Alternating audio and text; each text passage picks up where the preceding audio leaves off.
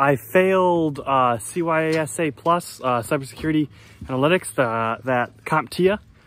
So I tried to like really push it, you know, with the whole, I tried to get it done in a week. I thought I could get it done in a week.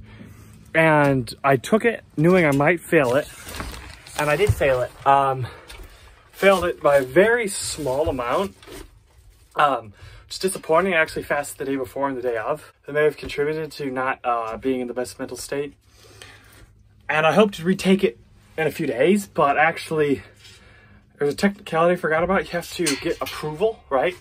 After you get the failed scores in. So it took a while to get the failed scores in. And then I still haven't gotten it approved, and I have to schedule it a week after it's approved. That was a little disappointing. I feel like I could have got it done in like 2 weeks maybe, if it wasn't for that. But still is what it is, maybe 3 weeks.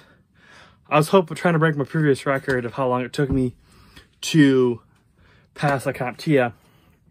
But I still think I saved myself a lot of time. Also, work has just gotten really busy. I've got a lot of stuff to do. And so I don't really have much time to study.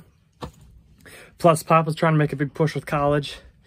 And so I've been helping him. There's been kind of a lot of things to conspire against me getting it done in a week. But I hope you get it done, you know, next week maybe.